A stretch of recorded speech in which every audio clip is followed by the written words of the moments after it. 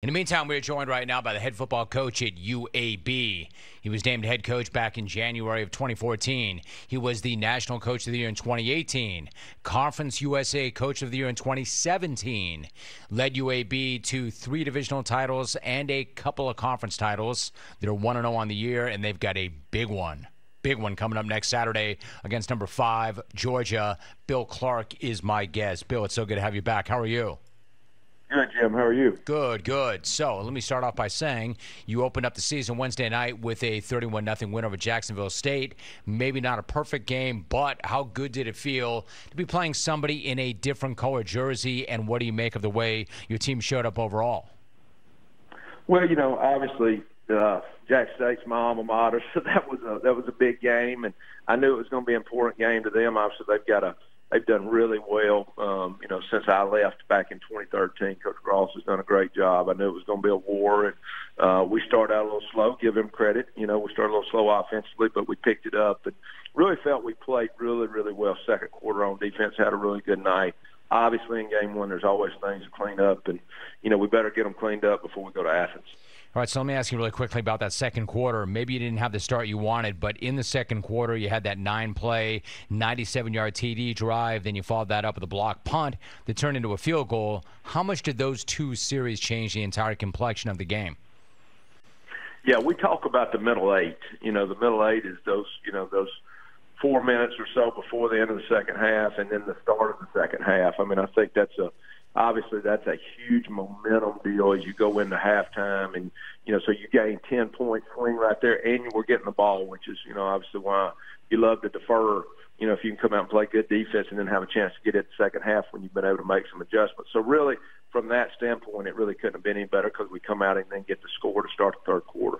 UAB head coach Bill Clark is joining us. And, Bill, you bring back a lot of talent, including a number of super seniors. I understand it's one game at a time, one day at a time. I understand the process. But as you look at this group overall, how good can this team be?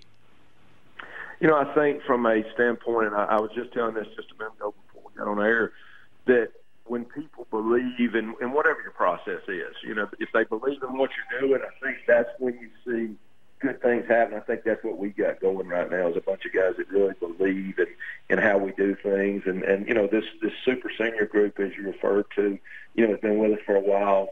They believe in what we do and how we do it. And I think, obviously their leadership is what's going to carry us. We're talking to Bill Clark. Obviously, Bill, you want to establish a process and a culture, but let's not forget it was not that long ago when you were just scrambling to find players after the program was restarted. I'm curious, how does it feel now to be in this spot where you have so many guys who have been with you and they understand the expectations? Yeah, that's a great point. I think for us, we were in survival mode. It was, let's take these guys from all over the country and get them to come together as best we can. And they did. They did a really good job for us. And now it looks like a program. You've got young guys coming in who actually have been fans of UAB and watched us play and saw us win championships. And then you've got guys that have been here with us for 4 years. And it's just totally different. You're training so much better. They understand the system, and now they're almost like coaches. And I say that all the time. We should have every guy in our locker room should be a leader for us. I mean, Bill, it's such an amazing thing that we just said that now you've got guys coming that know about the program, that are fans of the program, that have seen us win titles and want to be a part of this. Again, we're talking about a program that was not even a program, really. How have you gone from not having a program to dominating the conference in a matter of years? How do you explain that? Well, we've been blessed, and I think we've had, our staff has stayed together, and probably half of those guys, I got tons of guys that played for me and have been with me for years, and I really think that belief, and I always say this kind of jokingly, wishbone or empty, so you could throw it every down or you could run it every down. They both work. It's what you do, and do they really believe in it? And I think our staff believes in how we do things. I'm I'm an old strength and speed guy back from the 80s. When I first started and how we train, everybody's involved in everything we do, and just that belief. And Lord knows we've got tons to work on, and every opponent, the bullseye keeps getting bigger as you do better. But I am proud of the staff and the players, just the belief they have in what we do. You bet. Bill Clark is joining us once again. Now, you and I over the years have spoken about this. We've talked about the new facility and what that's going to mean. Next month, you are going to open up a new home stadium, and you're going to do it against Liberty right here on CBS Sports Network.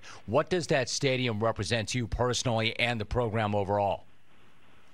Yeah, I mean, it's I don't know if it's hard to say how big it is because I'm a lifelong, 2 years I coached in the state of Georgia, but I'm a lifelong Alabamian, and Birmingham is really, I think anybody that's really been in Birmingham knows what a great town it is. The people are so special and love college sports and any sports, but college football for sure. And to have a new home that's state-of-the-art, it's right off the interstate. It's going to be a great place. Just every day you drive by it, you're going to take a UAB football, which is a great advertisement.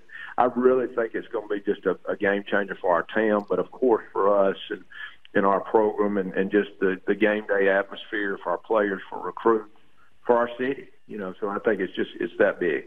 UAB head football coach Bill Clark is joining us. One more thought. I hate to keep going back, but when you consider what you went through and what you've dealt with, it might not feel that way, but given the success you're having right now, the facility, the new stadium, does it almost feel like the program shutdown is finally ancient history?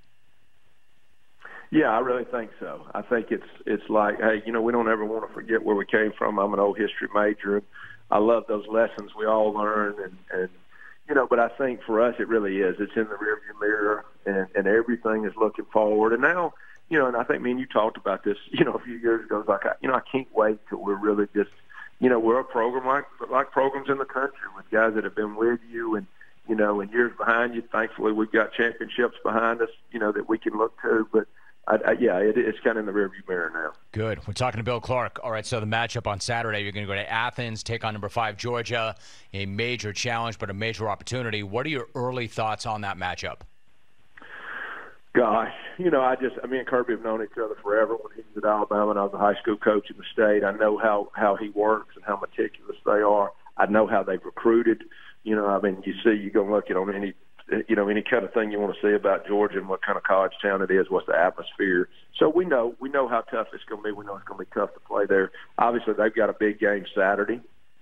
So, we'll see what that does with them. But, they're going to be ready. It's going to be their home opener. We just got to all those old, the old things the coaches all say, about not beating yourself and hanging around and playing good defense, special teams, et cetera, not turn the ball over. We just got to do all those things. And, and hopefully we're there in the fourth quarter.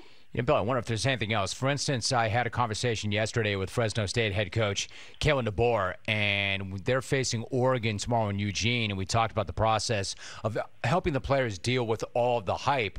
So in addition to the things that you just mentioned, the coaches always tell players, what are the types of things that maybe you tell your guys to get ready for a game like that? Do you try to treat Georgia as just another opponent, or do you point out, man, this is an amazing opportunity for you to make a statement?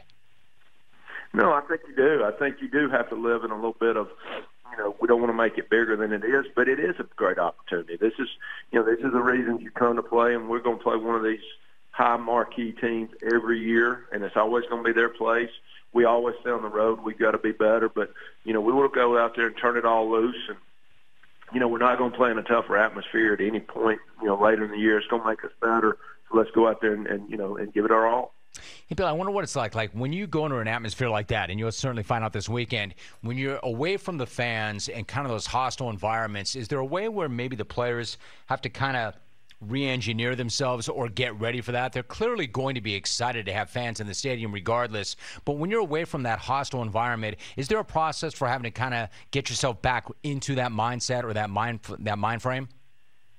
Yeah, I think so. I think we just, you talk about it, you try and create noise in practice.